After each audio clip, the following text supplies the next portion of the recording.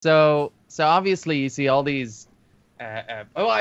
Lately I've been very like thinking about wealth and stuff, what it really means, and who really is rich, and when you're classified rich, and what your, if there is like a checklist of like you hit $1 million, you need to have this. You're being right? competitively wealthy, Queb. I can see this. You're like, all right, I'm 1%. Huh? Am I 1/10 of 1%? Am I a 1/10 of 1%er? Right. So I'm just curious sometimes when I'm bored, right? So you have all these. Let's start off fairly low on the richness scale, right?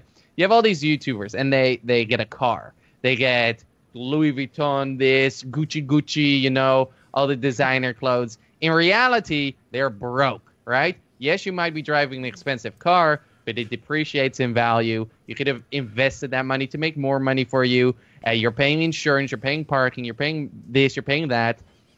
These guys, they don't have any money. If you drive an expensive car, it doesn't mean much. It just means that you bought an expensive car. Same thing with all these designer clothes and stuff like that, right? If you're buying art, it can keep its value. If you're buying real estate, it can keep its value, or make you more money. So after that, you get into the range, like let's say you're $1 million to $10 million.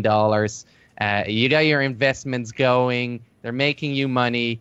But then pretty much what you see right after that, it's like, oh, you have a nice car, you have a nice house. The next step is you have a private jet and you have a yacht, right? That's a quantum leap. But what is in between, right? What is in between? And there's no guidebook for it, which says, well, if you're making this much money, you should probably get a chef or something like that, right? What purchase are you bouncing around that's making you think? A personal trainer that drives you to the gym, it seems pretty good.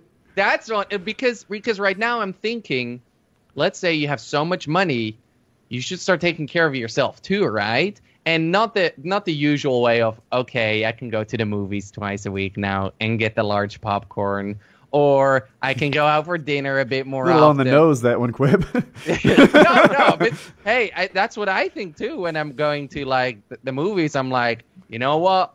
I can afford the hot dogs now. I'll get a nice hot dog. I'll get a little bit of candy, a little bit too much food. I know I'm not going to finish it, but I just like to snoop around. Yeah, sure. You're treating yourself and you can, but the real things you should be thinking about is, okay, I can afford a personal trainer, which can really make my life much better. I can live longer because of it. I can feel better because of it. But at what point do you do that, right? Same thing with a chef. Same thing with a maid or whatever, a butler, who knows, a driver. And the same thing of like, where do you draw the line of flying commercial economy to business class, to first class, to private, to charter private, to having your own private jet, right? Like, where are these lines, and when should you have a bodyguard looking after you, right? Yeah, these are problems I don't have. No, but it's interesting to think about. It is interesting to think about. I'm not there, but you could be, and it's like, like maybe a cook would be great. Right? Probably cheaper than a wife.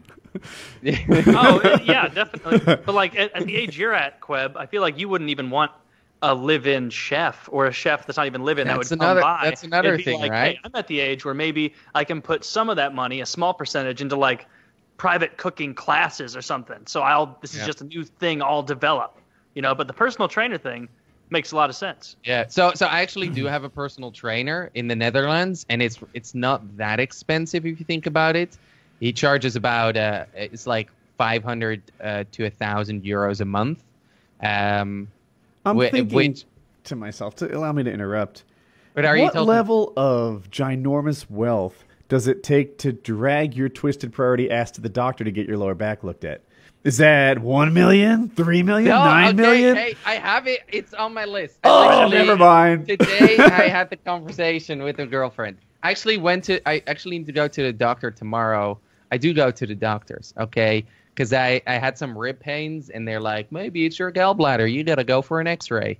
But I haven't. It didn't cross my mind to then also ask, like, hey, by the way, my lower back hurts. Maybe you should get that checked out too.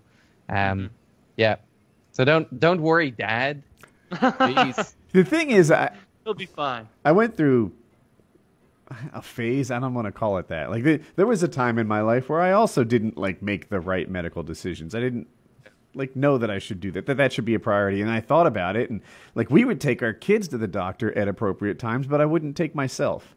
And eventually, it's like, you know what? That is a mistake. Why am I only half good?